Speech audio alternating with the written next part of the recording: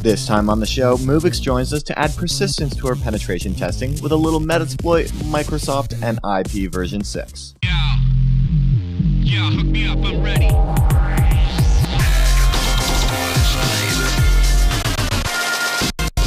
This episode of Hak5 is brought to you by Domain.com. Got a great idea? It all starts with a great domain, Domain.com. Dice.com, the career hub for tech. And GoToAssist Express, support smarter with GoToAssist Express.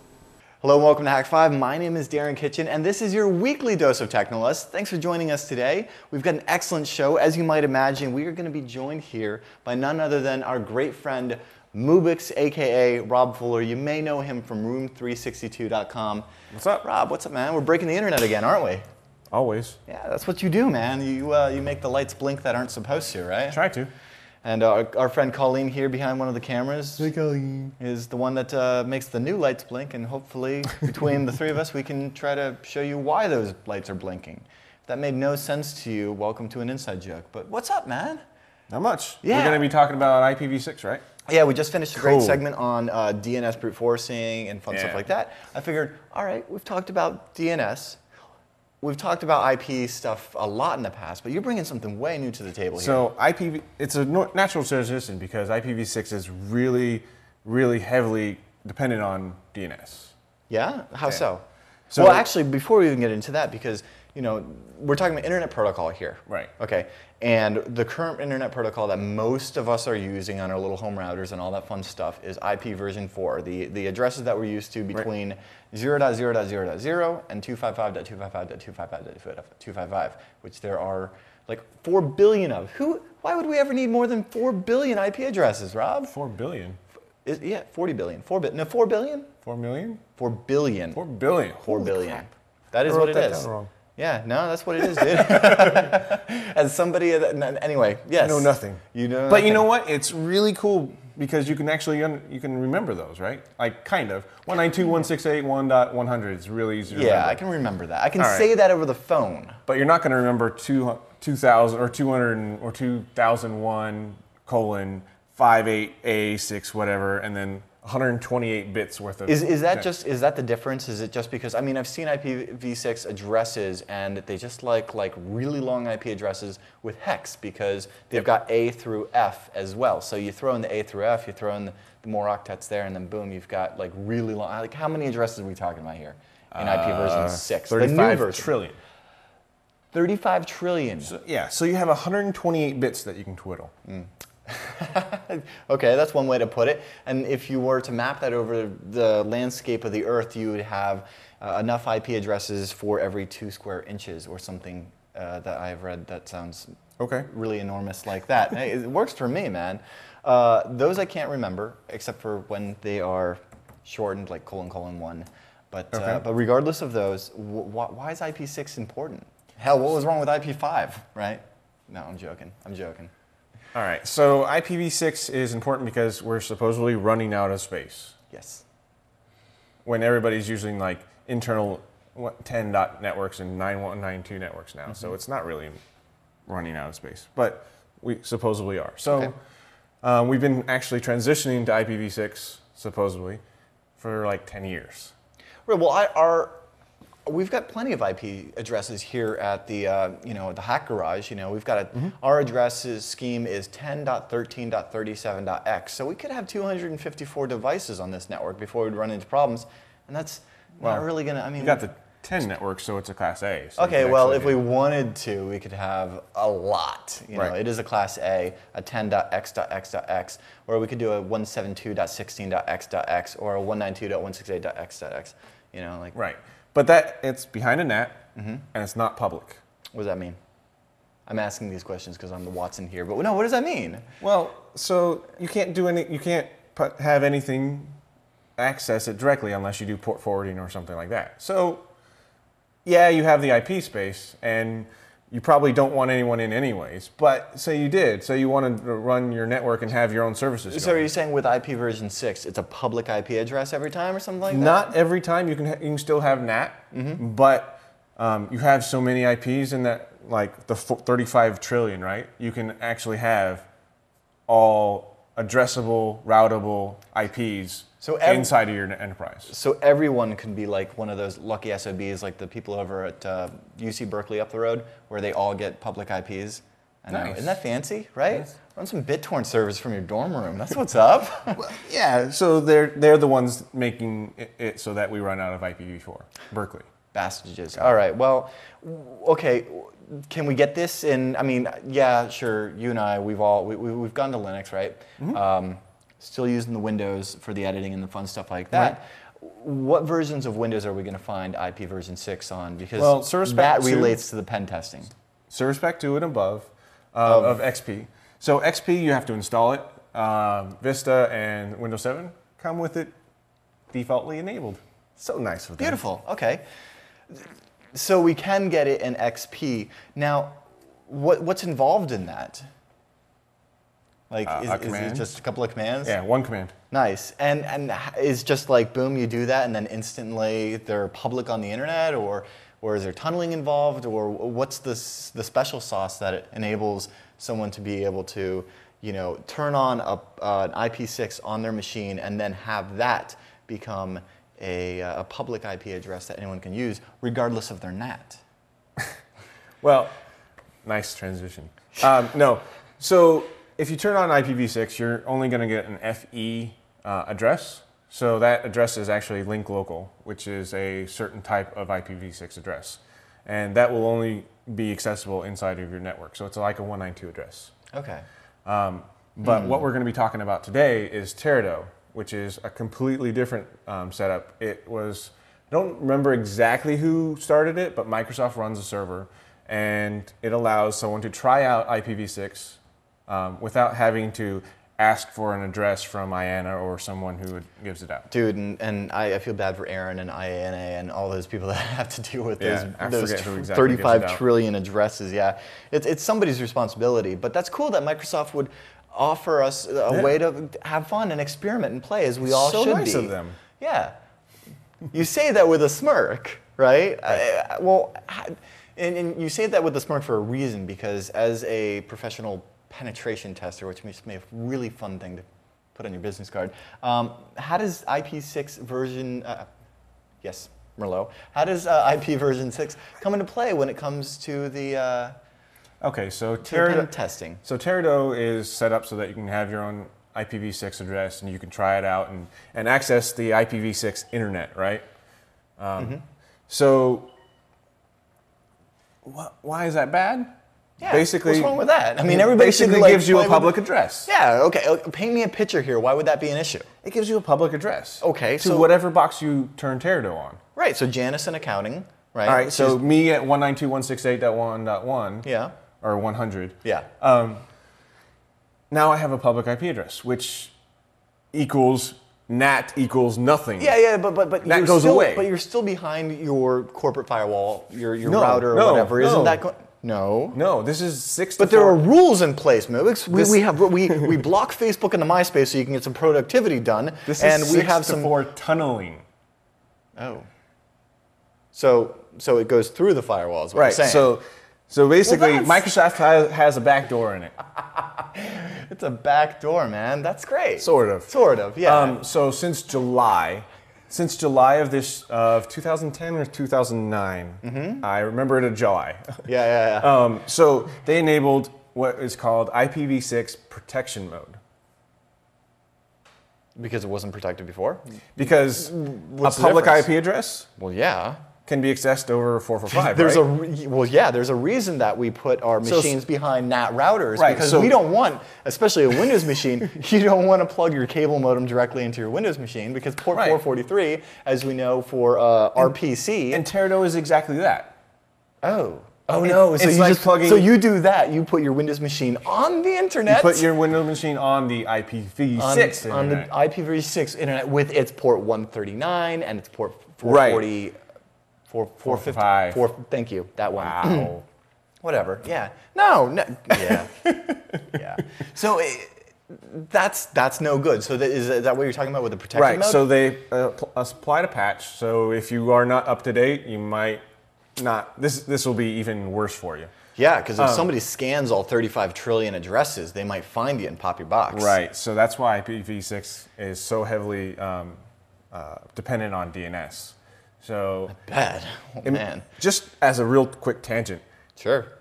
zone transfer Yeah? on an IPv6 enabled network, How you would get be? all of the IPv6 addresses, all the Quad A records, and in a capture the flag tournament, that's how I got onto their network, because they had all of it IPv6 enabled. You zone transferred initially right off the bat. You had every machine. You see, you didn't just have every had all host, their you addresses. had every machine. I had every machine's addresses. You had everything from the little chintzy NAS device to wow. And that is a really good transition into talking about firewalls. A lot of the firewalls don't have IPv6 protection. So you're saying on like, by default. you're A lot of saying- them have it, but most of it's not but some on like by default. old ass WatchGuard firebox from like 2002. Not like gonna- I know for not gonna know experience, about it. but yeah, no. Not going to care. So if its rules and everything are set for an IP4 address and it sees this, it's just the packets are just going to flow. Just lets it go. Dude, that's sexy. All right, but we're going to get back to Teredo. So Teredo is 6 to 4 tunneling. So IPv6. It just transitions translates it. Right. It goes over UDP and will actually talk out to a Microsoft server. So IPv6.teredo.microsoft.com. Okay. Nice. That's so great of them to offer that for us to have some fun. Right. So we're going to have some fun here on this show. We got a Windows XP box just sitting waiting to be penetration tested by. Found. Yeah, I was going to say something else, but then I Okay. realized there are kids watching. And so yeah, stick around. So we're going to pop some box in, and before we do that, though, we're going to take a quick break. And considering that this is A block, I'm going to just go ahead and, by default, throw it over to Shannon, find out what's going on with trivia this week, and then thank a sponsor, and we'll be right back. Got it. Last week's trivia question was, this member of the Homebrew Computer Club is also known as Crunchman, or Captain Crunch, and his name is John Draper, the epic phone freak. If you want to win some Hak5 swag, go over to hak5.org/trivia and answer the following question. This query and response protocol based on Finger had its origin in ARPANET nickname protocol. We'll be right back after a brief word from our sponsor. Dice has the tech jobs you want. Visit dice.com and search thousands of tech jobs to find yours. The companies you want to work for are on Dice. Dice has cool jobs like this: Senior Software Engineer. VMware, the global leader in virtualization and cloud infrastructure, is looking for a software engineer to manage, design, and implement Java-based business logic for SVA server static configurations. VMware is one of the companies on the Dice Talent Network where you can connect directly with their hiring managers. Visit dice.com/DTN to find out how. Network with recruiting decision makers, research top companies, and control which companies do and don't see your resume by visiting the recently launched Dice Talent Network at dice.com/DTN. Dice gives you the tools to find the jobs you're looking for. Tech jobs, tech tips, tech talk. If it's not tech, it's not on Dice. Mubix, we meet again. I have brought you a Windows XP machine that you can exploit with your Leet tools. How will we maintain persistence on this machine? Can't do that. You can't? All right, well, whatever, man. Like, check it out, right? So you've popped another XP box because, you know, it's 2005, and you want to stay on that machine. And you know what? I say that, but this wouldn't matter if it called was persistence. It's called persistence. Right. What's important about persistence? What does that even mean as So- a penetration tester? All right, so say you get a client side, right? So a client side is where you send an email or get them to surf to a web page or whatever, right? So you're targeting Janice in accounting, and you totally know that she likes lolcats, and you sent her a link, and she clicked it, and then all of a sudden it was like, oh, Google needs to update the blah, blah, blah. Well, then it'll have the little picture of the lolcat and say, you must update Google to view the lolcat. To view the lolcat. So you click, Sucker for it. run. Nice. And then her day just got a lot more interesting, right? Right. But she doesn't know it. No. But you want to stay on that machine because it's an important machine, right? Right, and there's a bunch of different ways. Sysinternal's auto runs tool allows you to look at all your things that automatically start up, which is Yeah. a really good reference for penetration testers. Hey, there you go. Well, congrats to you, Mark, and all of your awesome Sysinternals tools. Yeah, they're awesome. I quite like PS Exec. So, okay, so there are a lot of methods, as you would say, that to maintain persistence. And Right. when we say persistence, you mean a connection to that machine, a shell on that machine. You want to be No, able it to, doesn't actually necessarily a connection. Really? So bind shells, the old way of doing things, right? Right. Is to create a service on the machine. Sure, whether it's So that Netcat right, or Netcat, whatever you may so, be. Yeah, so Netcat listening on port 9,000 9000, whatever. or something high. 27 or 1337. 15. 1337 is like the default. Wouldn't know anything about that. So yeah, look on YouTube for Netcat show. Yeah, more waste. Every- So, Bind shell. So that's the old way of doing things. Then Metasploit started doing like reverse shells, and well, there's other reverse shells before that. But anyways, so that was the new way of doing things. That way you get it to connect to you. Awesome, cool stuff. I like that idea. But there's some problems with that, right? Yeah, so the firewall's in place, right? You have, Damn, firewall's always getting in the way. plus a lot of firewalls or a lot of IDSs flag on the CMDs, like, Right, if an intrusion Banner. detection system notices over clear text that all of a sudden a C:\\Windows Right. Waka is showing up, they're like, hey, does someone pop a box in, or am I just and then getting that command line to hear? And that persistence method has another problem. You can't connect to it whenever you want. It has to connect to you. You have to wait for it. So we're going to show you how bind shells can make a comeback. Okay, let's make it sexy. Let's go ahead. And this is going to maintain so that you will be able to reconnect to this box, Right. whether it's rebooted, Yeah. whether Rebooted, new physically network, moved. or Uh-oh, hey, don't you dare. All right. so you get hit by the pineapple. We get a shell, however way, However and, you want, yeah. and you want to At get the coffee shop, at the airport, right. the places that we do these things. Get persistence. You don't want to have to wait for it to connect back to you because you'll have to set up something that either auto runs some way. Or, Yeah, because you owned them when you were on a layover for Chicago, and then they're gone Right. back to Nebraska, and you're like, I still fancy that box. Right. So other persistence methods, say they go into a network and it automatically starts beaking, trying to get to you, right? Yeah, that's going to be no good. That's going to be setting off alarms. Right. You might not want it. You might want to connect to it, have it so that you want to connect to it like at midnight or whatever. And IP6 is what's going to allow us to make this all sexy, right? True. Okay, well, And Teredo. Remember how we said Teredo it is. gives you a public address. Oh, Microsoft, how we love thee. So Cool, walk me through it. Like, okay, so I've got this set up. I've got the idea. The picture has been painted as to why and how. Right. So why don't we get practical now? What are we using? all right, so we got Ubuntu. But the very first thing on your Ubuntu install is you got to have IPv6 on your Ubuntu machine. Okay. So at git install Merido. And Merido is the Merido. Yep. What's Merido? Merido I thought is you the said Teredo. Unix/Linux/OS X version of Teredo. Beautiful. So So once we have that, we're set to go. We've got an IP6, right? The only thing is, like, if you're going to be doing this for a penetration test, you really don't want your Merido giving you a public IP all the time. That might be an issue.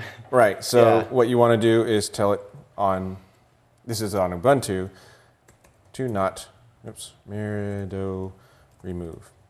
So this command's removing it from automatically starting up. Oh, good, because every time we boot up, we don't want Merido. So we're going to have to start that service manually whenever we want an IP6 address on the Merido, and then we'll be able to connect to our bitch that we owned earlier on Teredo. Right. And we really don't care what the IP or the IPv6 address that we got back is.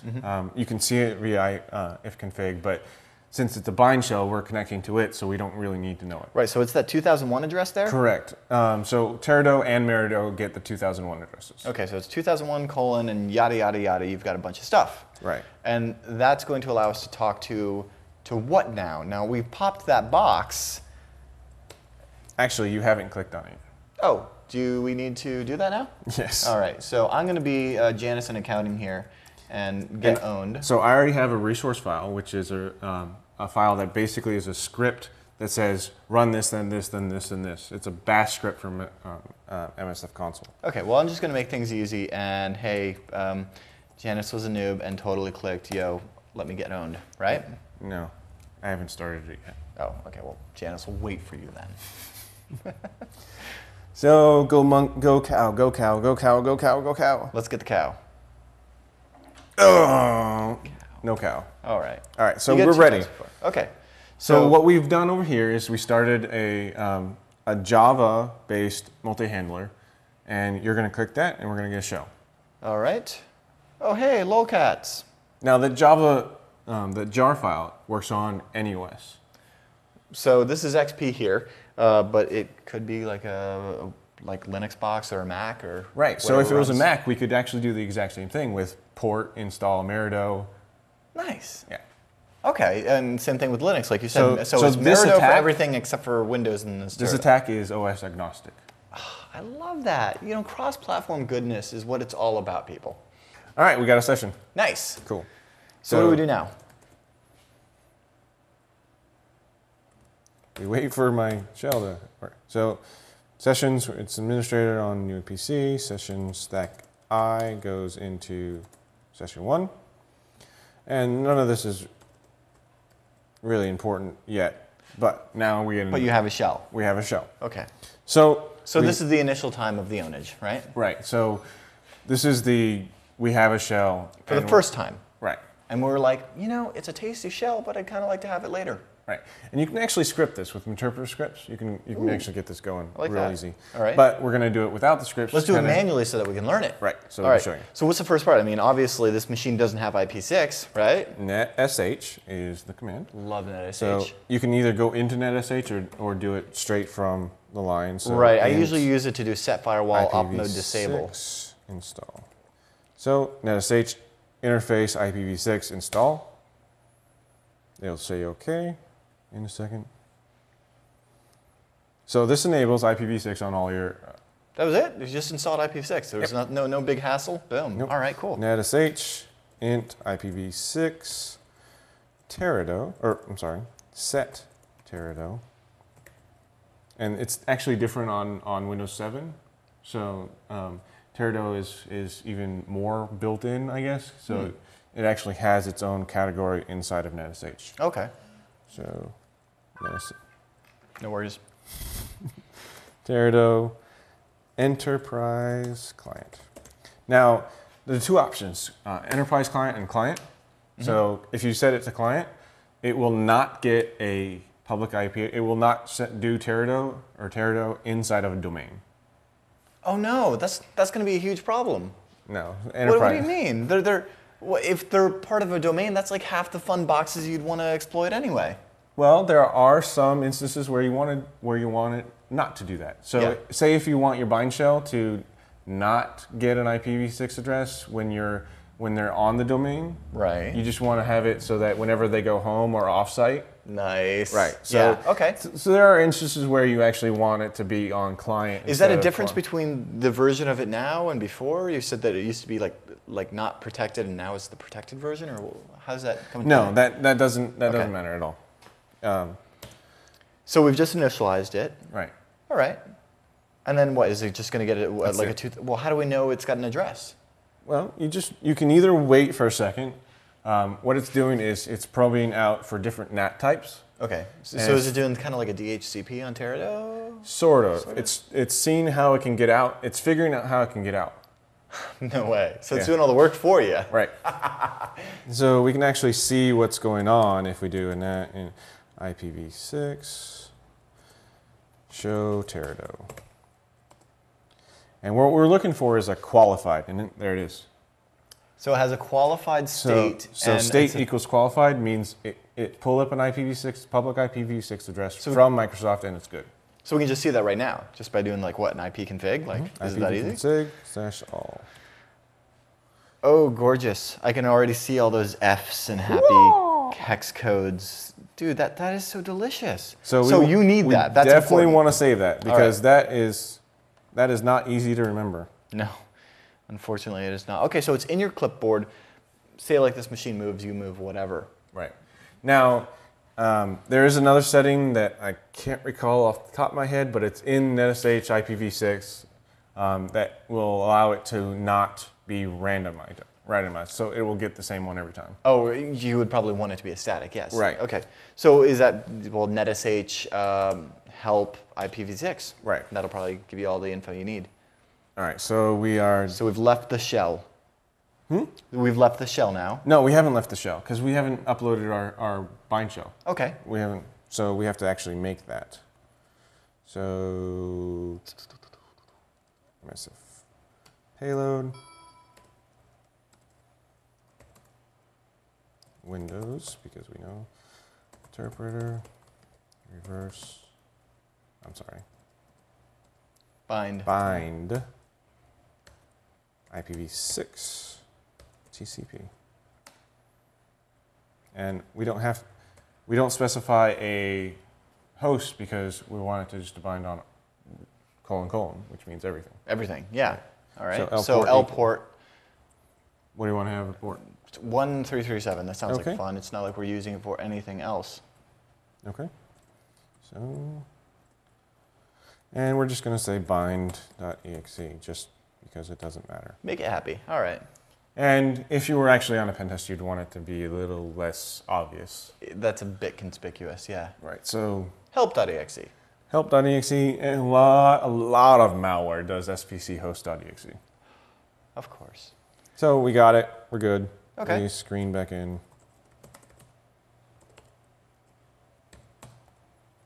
Upload our bind.exe.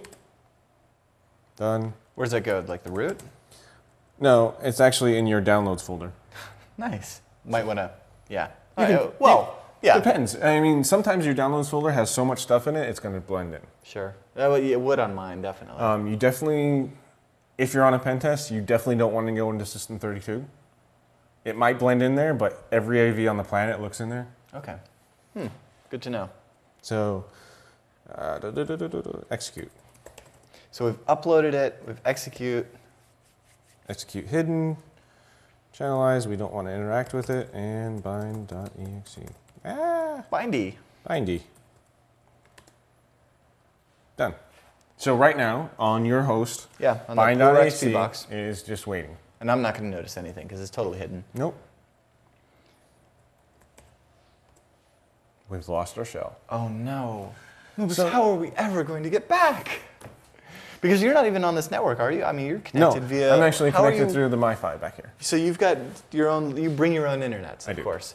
Right? So you're on a so- 3G network, totally separate from the hack garage here. Yep. And you're going to reconnect to this guy, right? So we're already in multi-handler, and I can show you the options if you want. So that's our stuff. I don't care about the IP because it Sure. changes. So set payload. So we set it to the same payload that we already made, right? All right. Bind. So used to doing reverse. Yeah. Well, that would be the IP4 way to do it. Set. So our host is yeah, that really long That. IP6 address. Okay. And And then our when the L port, port. L port is well, 1337. it says L port, but it's really R port. Sure. So, but it's the local port. It's the for- port that we're expecting it to be in. Yeah, yeah. Right. So 1337. You ready? Which is totally going to like throw flags on if the firewall would even notice, but the firewall doesn't because it's IP6. Exactly. You want to hit? Yeah, yeah. Go ahead. Oh no, I just totally hacked by hitting enter. And there we go, hacking the Gibson, right? Yep. Nice. So interpret open one, session one, open to that address. All over Microsoft. So you're not even on the network because you're on your own 3G and you're just using the Microsoft provided IP6 that you have. The 6 to 4 tunnel. The IP version 6 address that Microsoft has provided to your victim here. Right. So we both got IPv6 addresses through Microsoft, and we use that to connect. And then done. Yeah. Done, no done, and firewall needed. That's beautiful, Rob. Man, thank you. That's No just, problem. that's really something that should be in everybody's toolkit. Definitely. Now, people can find out more about that kind of stuff over at Practical Exploitation. Yes, correctly? that's where I do videos, and we got a couple other contributors. So there's a bunch of different things, including like DNS brute forcing stuff, and like PHP shells, and different. The premise for Practical Exploitation is to go from 0 to like 60. So instead of having the video that shows you how to use this one thing, it goes, okay, you can use this, then this, and this, and this, and this, and get there. I love that idea, man. That's really, really cool. I love it, and you got to check it out. Just to like get your techno on and watch the bind shell happen, man. That's very cool. And of course, everybody can still find all the fun Mubix stuff over at room362.com, right? Mm-hmm. Dude, thank you for coming all the way like the freaking 3,000 miles or so just to like pop a box, and that's now like right there virtually. Yeah, virtually. And now that I have the address, I can go home and still have it. Now that he has the address. Speaking of addresses, there's a certain IP address that I need to go take care of from the last episode. So let's do that. Peace. Yeah. All right, cool. Well, we'll be back in just a bit where we are going to thank one of our fine sponsors that makes Hak5 possible. That's the way it rolls, right? That's what we do here. Okay. While I go onto your system. Oh, hey, check that out. If you work with clients and colleagues to resolve computer issues, I have an incredible remote support tool that will make you look like a hero while saving you time and money and boosting productivity. GoToAssist Express, brought to you by Citrix, lets you easily resolve computer issues in real time or after hours while your customers are away from their computers, allowing you to be more productive. In fact, on average, GoToAssist Express users report a 40% increase in productivity. That's like getting 2 extra workdays back a week. Hak5 viewers can try GoToAssist Express free for 30 days. For this special offer, visit gotoassist.com/hak5. That's gotoassist.com/HAK5 for a free trial. If you've got a creative idea or want to start a new business, I recommend getting a domain name and web hosting from domain.com. Domain.com has the domain you want, fast, easy, and inexpensive. With free domain tools including URL and email forwarding, DNS management, and transfer lock. Their Linux-powered hosting plans are dependable, flexible, and affordable too. With free setup and no commitment required, their deluxe hosting offers unlimited bandwidth and site builder pages at a mere $8.75 a month. They even make it dead simple to get started with plenty of free software like WordPress, Joomla, Drupal, and more, all installed in just a few clicks. And as a Hak5 viewer, you get an extra 15% off your order when you check out with coupon code HAK5. Got a great idea? It all starts with a great domain, domain.com.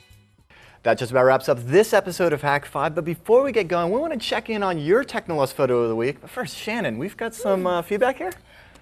Yes, we do, Of course. We always get so much. Thank you for keeping it short, by the way. Yes. Really appreciate that. The short ones are so much easier to read, and a lot of times I reply to those a lot more than I reply to the longer ones. Definitely. Especially if they're easy questions.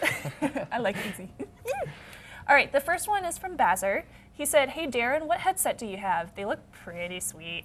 Okay, so I don't know if you guys remember from the E3 episode I did with Jen, but we checked out these sweet headphones from Knox Audio, and I gotta say, I absolutely love these things. I immediately saw them and said, dude, I need to pick them up because they've got the 4-conductor pin, right?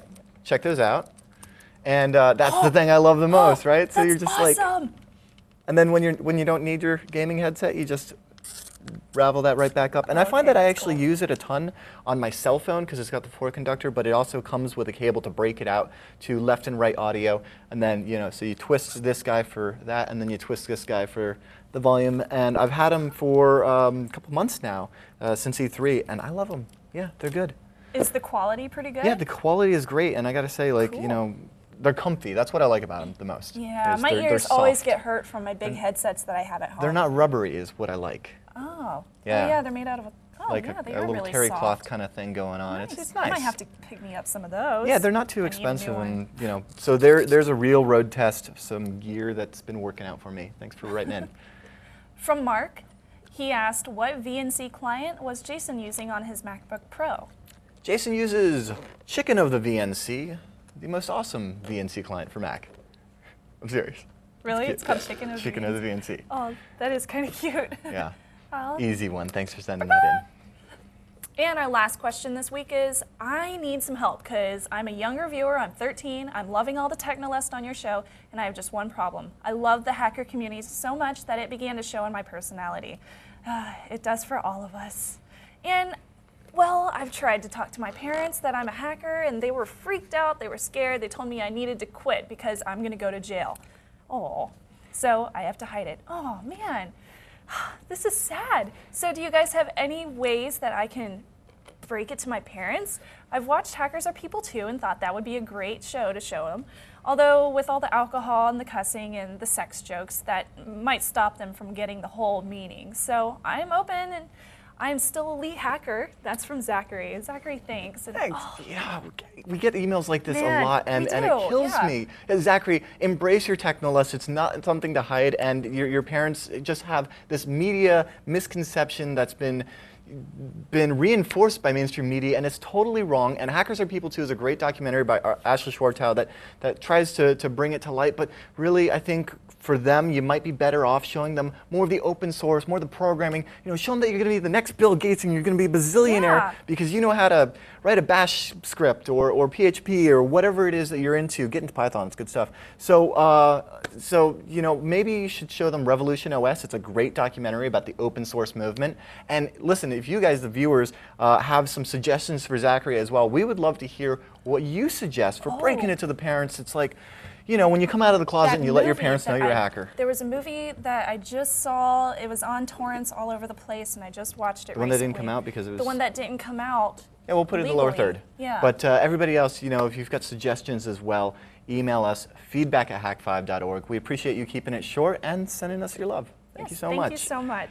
Now, I also want to remind you guys that if you want to follow all the crazy, awesome, fun stuff that Hak5 does, you can do it really easily by subscribing on Twitter and check out our Facebook. You can also get your Technolust delivered to you instantly, like Google Instant every week. Just comes over the pipe from iTunes and YouTube. So go ahead and show your support there. Or if you want to show your support with your wallet, get yourself nicely clothed with Hak5 gear. You can do that over at hak5.org/store. Shannon does a great job managing the Hack Shop. Oh, thank you. I've been trying my best to, you know, help everybody and be really good in customer service. I come from working at like Well, you come from the service industry, management, yeah. so like customer service is big for me, and I try to do whatever I can to make my customers It's all about happy. keeping the customers happy, yeah. It is. If it's a Wi-Fi pineapple to Zimbabwe or just Or one of our brand new Hak5 hoodies to Canada. to keep you nice and snuggly and warm. So thank you so much for showing your support there. So I'm excited. What's your Technologist photo of the week? This one is from Operative. He hacked his HTC Droid 2, and he has a nice little Hak5 sticker on it. Sweet. Yay. Well, hey, thanks for showing your support. HTC Droid 2, pretty sweet. Droid 2 with HTC, I thought that was Motorola. Anyway, whatever. Thanks for rocking Android, supporting the good guys. I'm like this iPhone girl over here. Hey, I it know, does what I'm joking. I need. It's really an Emacs Vi debate. I could care less. An iPad, an Android tablet, who cares? Yeah. We're all geeks here. It's all one big. I'm jailbreaking them anyway, so what does it? Yeah, I guess it doesn't. All right, well, anyway, with all of that, thanks for tuning in. We will see you next week. As you guys know, I'm Darren Kitchen. I'm Shannon Morse. And remember to trust your Technolust. Yay! So, hey, no, that's mine. What? No, I want it. I want to play Asteroids. Asteroids. I want to play Asteroids.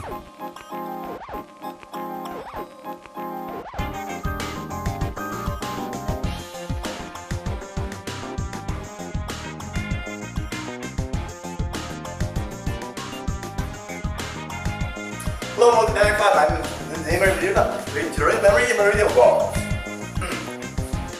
You almost had wine, so let's do this. Are you ready? There's a refill. Oh, yeah. Bottle. Yeah, let's go do that.